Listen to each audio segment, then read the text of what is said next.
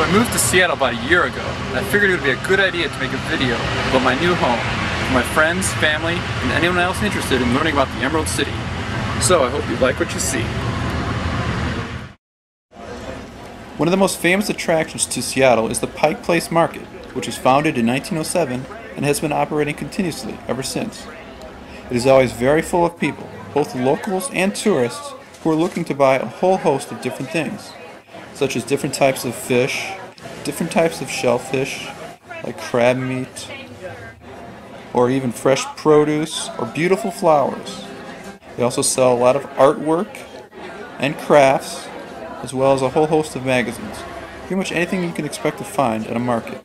And if you get tired from all the walking around, you can find Rachel the Bronze Pig and take a seat.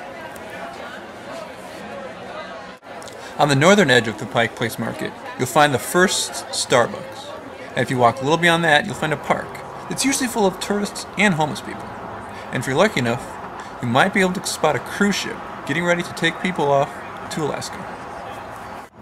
Also along the Puget Sound Harbor, you'll find many things, such as shops, restaurants, as well as the Seattle Aquarium, which is a great place for both young and old to gawk at fish in large tanks or to study mammal sea life lounging around.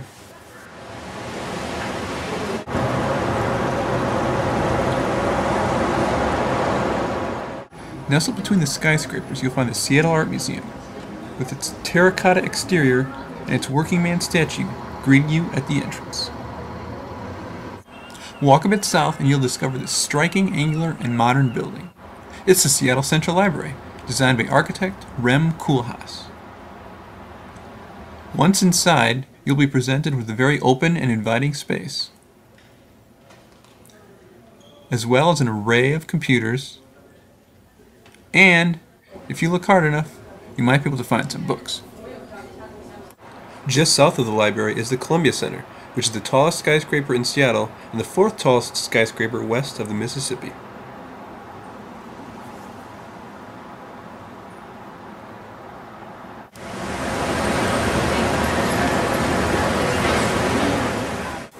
One thing that might bring you to Seattle is the Washington State Convention Center.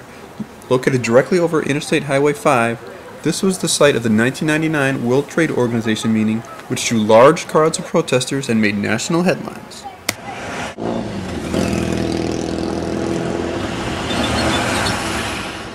Just north of downtown, you'll find the Seattle Center, which is a large fairground constructed for the 1962 World's Fair.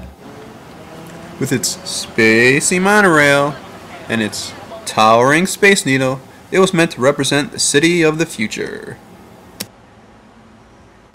The Seattle Center is very child-friendly and includes a large fountain in which kids can play, a children's museum intended for very young children, and a Pacific Science Center intended for slightly older children. This last place also includes a butterfly garden in which you can walk around butterflies and get up close and personal with them. Another thing not to be missed is the Experience Music Project and Science Fiction Museum, which is a Frank Gehry designed building that defies photography from the ground.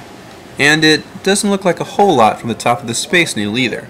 But inside, you'll find a great history of guitars, Jimi Hendrix, and science fiction over the last century.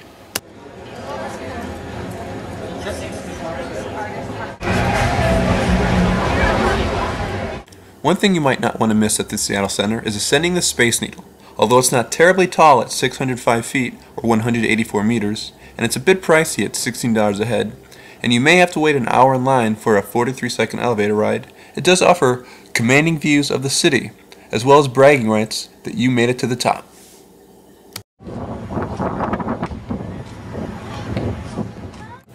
Once you do get on top, you could walk around the 360-degree viewing platform and get a very decent view of the downtown skyline, as well as the Puget Sound Harbor and Lake Union, among many other sites in the city. Sometimes this place is filled with... Just north of Lake Union, you'll find Gasworks Park, which is a park constructed from the rusted remnants of a gas refinery in operation from 1906 to 1956. Here you'll find people flying kites from the highest hill, as well as others lounging around, putting the worries of the city behind them.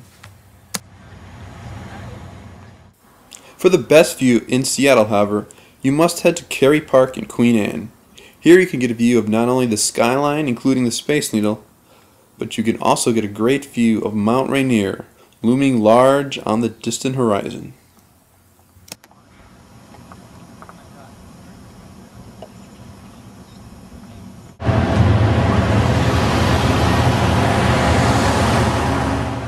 If you want to learn about the history of Seattle, I suggest heading to Pioneer Square, which is just south of downtown. Here, I highly recommend taking the underground tour, on which you'll descend a staircase below the current street level in Seattle, and be able to walk on the original street level.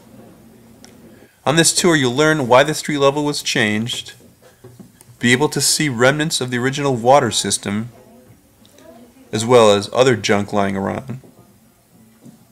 And you'll be able to peer up through the sidewalk on which you were previously walking.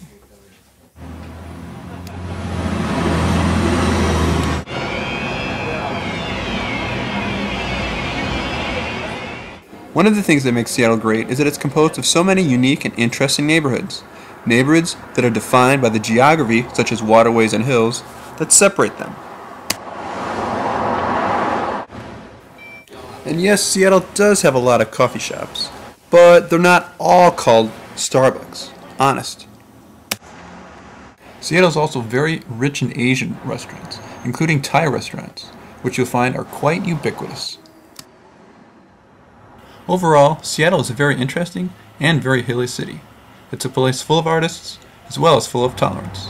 It's a place where East meets West. Although the winters may get a bit cloudy and rainy, it's never exceedingly cold. And the summers are warm, sunny, and never exceedingly hot. It's definitely a cool place to live, and a very interesting place to visit.